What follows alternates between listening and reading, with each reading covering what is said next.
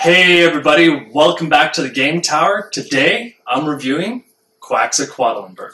At first blush, the theme of brewing miraculous elixirs sounds fun and enticing. But when you compare the main mechanism of randomly drawing ingredients to the theme of crafting potions, it becomes impossible to deny the fact that the two are in complete opposition to one another.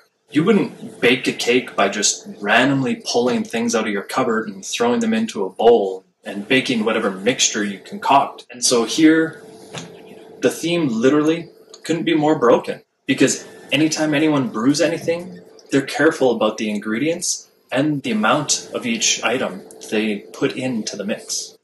In Quacks, the components are not amazing, but they serve their purpose and function perfectly. My only complaint or change that I would make would be to include an area on the round board for the fortune teller deck and draw pile, because it's the only aspect of the game that gets constantly forgotten before starting a new round.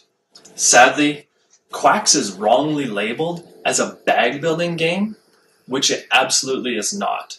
What it is an odds manipulation push your luck game.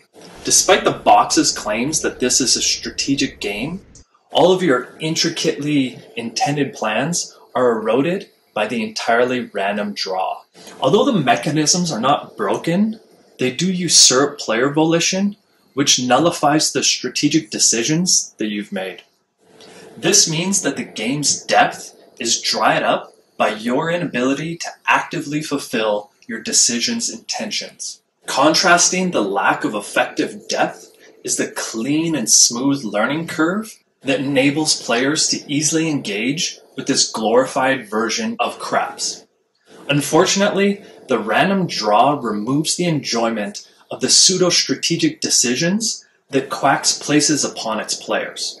Every round, you're faced with two types of decisions.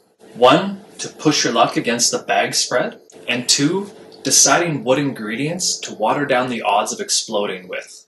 As mentioned, the unpredictable draws void the strategy, and multiple unlucky rounds can leave a player feeling demoralized while they're still trying to decide whether or not to draw. Next to components, downtime is another aspect that Quacks does extremely well, because every round, all players are drawing from their ingredient bags simultaneously. Furthermore, in the final round, everyone draws in unison, which is a nice twist of suspense to what is otherwise a true multiplayer solitaire affair.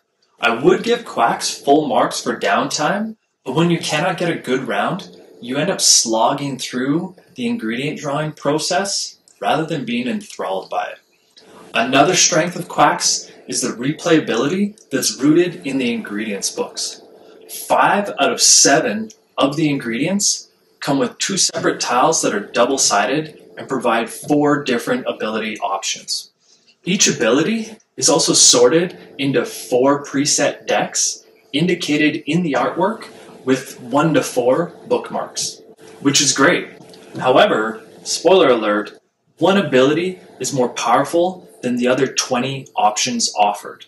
In time, with more plays, you'll want to remove that page from the ingredients books that you use.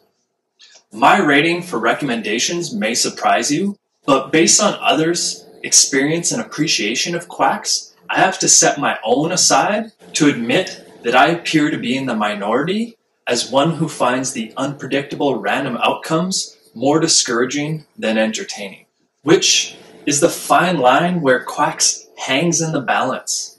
I highly recommend playing it to see which side you fall on. Does the excitement of a successful round outweigh the bad ones? Or does the inability to actualize your strategy interfere with the enjoyment that might be gained from playing? Where the weights of balance land is entirely up to your internal biases. I truly don't know how this could have ever received a Critics Award, as the mechanics are clearly flawed and contradict the theme. But that doesn't mean the game's not fun. Lots of people enjoy B-rate movies with bad acting, and there's nothing wrong with enjoying a game that has broken mechanisms. So try Quacks and decide for yourself. Me, I'll be moving on. This is it from the Game Tower. Thanks again for watching, and let me know what you think, or what side of the balance do you fall on. Does Quacks offer more enjoyment than disappointment? Let me know. I hope you keep tuning in. Remember to subscribe, hit the bell, and you can find me on Instagram and Facebook. And happy gaming!